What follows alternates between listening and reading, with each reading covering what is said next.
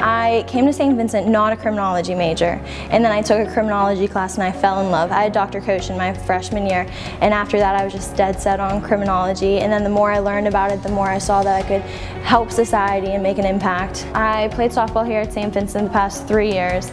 I also was involved in SAC, which is the Student Athletic Advisory Committee, for 3 years as well, and then I also ran all the concession stands the past 2 years for all sports. And then I also am in the criminology club here at St. Vincent. So after graduating from St. Vincent, I'm going to attend the master's program here.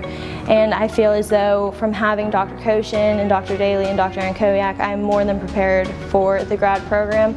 They have taught us at a grad level this past year in our senior year, and I feel like there's going to be a lot more work, but they have prepared us enough that we shouldn't struggle. Working with Dr. Koshin, we're looking at the opioid study, which we're interviewing addicts and recovering addicts on the addiction process and what they believe leads to addiction and how we can better help the addicts and better educate people in the surrounding communities and in society.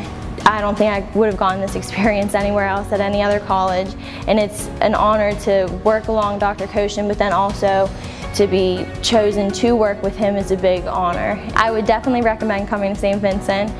It's a great program in criminology. It's a one-on-one experience. You get to know your teachers and they get to know you, and they can better teach you, and you have a better understanding of what's going on in class. And they're small classes. I think the max that you have is maybe 30 kids in a class.